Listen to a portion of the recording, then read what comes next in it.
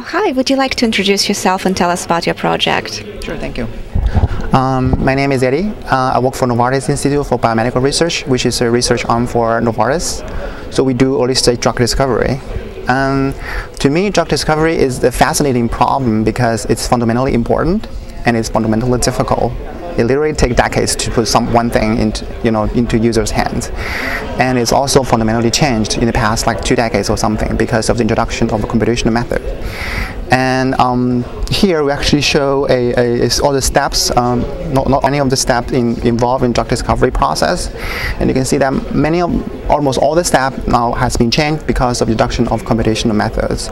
In Novartis, we actually use Python a lot in most of the steps because we use Python for small molecule mining, basically finding features of molecules and also doing machine learning, prediction, that kind of stuff. We also use Python for scripting because we have lots of components we want to script in it, and we also want to combine them together using Python as a glue. We also use Python to build some of the infrastructures for web services and stuff like that. And we use Python a lot for building web applications and web-based tools and stuff like that. For ours, the Python has lots of advantages. So at the top of my mind is Python is very, very approachable. We support scientists which are not computer scientists by training. They are scientists like chemists and biologists, but they can actually look at our Python code and making small changes. That's a huge advantage to us. And the second advantage is that Python is elegant. It's basically make us happy just to code in Python and read other people's code.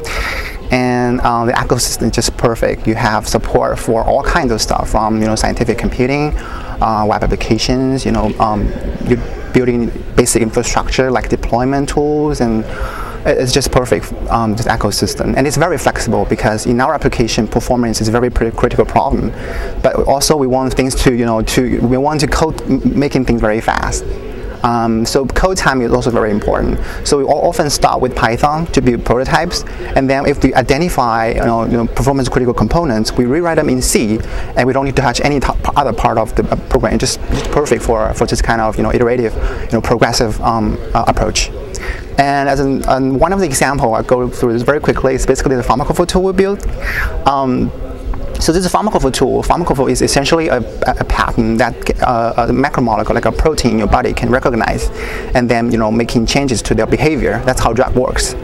And we need to do pharmacophore discovery. So pharmacophore, from a computer science point of view, is essentially a graph pattern. So we actually do all the hardcore computation in Python. We do finding graph features in Python. We do we represent these graph features in Python, and we do machine learning on graph in Python.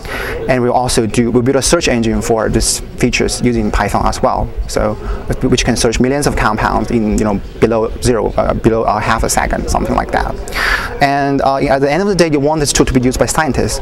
So we build web applications for using Python as well.